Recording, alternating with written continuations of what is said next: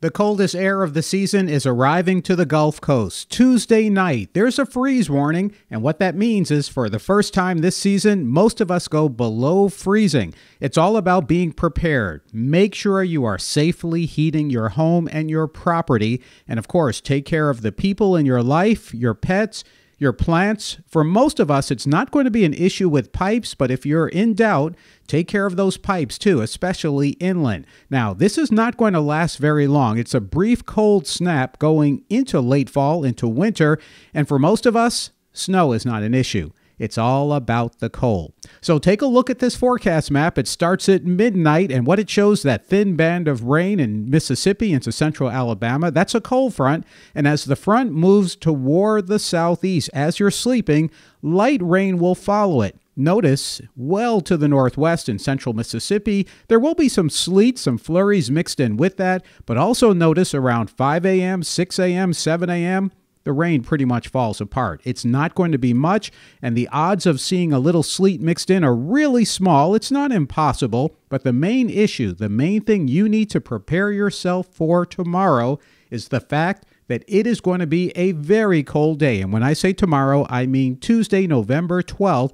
After the wet weather in the morning, a strong wind kicks in. Now look at these temperatures. At midnight, 68 degrees. At 6 a.m., 52. Now, that's not unusual, but typically the temperature rises about 20 degrees.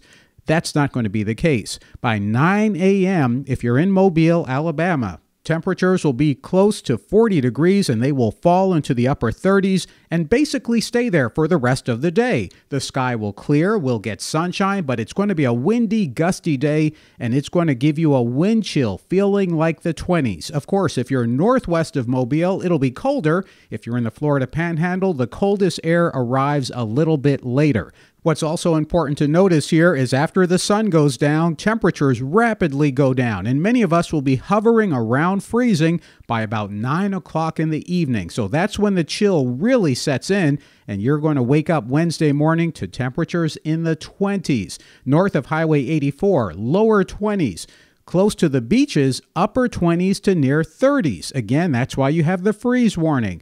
Everybody has got to be prepared. Even tomorrow night, with a wind that won't be as strong, there will be an additional wind chill. And that means you've got to prepare to feel like you're in the upper teens for inland counties, and then, of course, lower 20s elsewhere due to the wind and the cold air.